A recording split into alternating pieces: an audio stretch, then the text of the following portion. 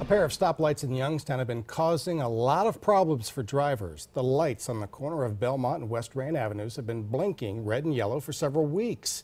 This morning there was an accident at the intersection. Then a crew came out to repair the lights. 27 First News reporter Cameron O'Brien went back to the intersection this afternoon, and when she got there, the lights were blinking again. So she did some digging into the problem to find out how it's affecting people and drivers in the area.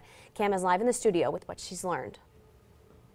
This morning, someone called the newsroom to complain about those lights on Rayen and Belmont Avenues. He said the lights had been a problem for a long time. So I went to the Youngstown Police Department to figure out just how long it's been an issue. They could only pull records for the past year for me, and I have them here in my hand. Since August of 2016, police have received more than 13 calls about these lights being out of commission. Alfreda Martin owns Frida's on the corner of Rayen and Belmont. She says the lights at this intersection have been flashing for weeks. It was only a matter of time before someone got into an accident. It's a dangerous spot, and it should have been fixed a long time ago.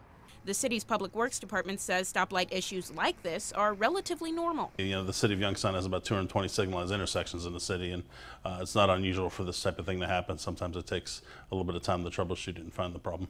Alfreda says she's seen the traffic department out here before.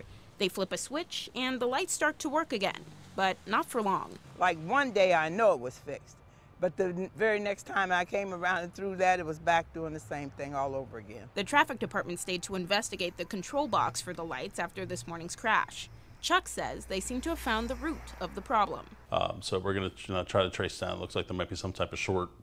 They did find a bird's nest in in the pole. Alfreda says Public Works needs to solve the problem fast. It should be done immediately because it's a dangerous corner. Like I said, it's a blind spot, and it should be done immediately.